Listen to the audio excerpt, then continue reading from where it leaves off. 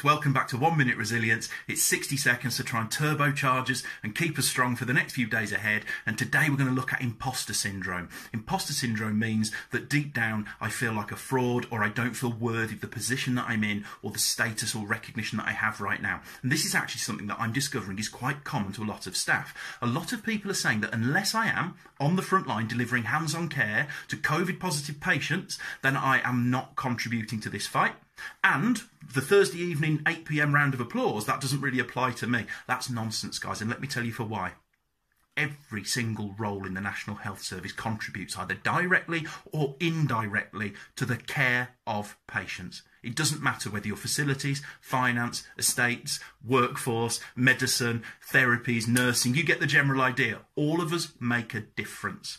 Every single one of us. Ask yourself this: has my working practice had to change in the last month?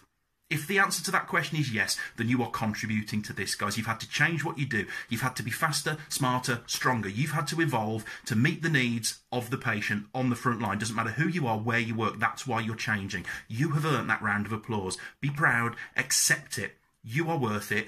Do not let imposter syndrome beat you. I'm proud of you as always, guys. You're doing an amazing job. We will win this and we will win it together. Be proud, rock on.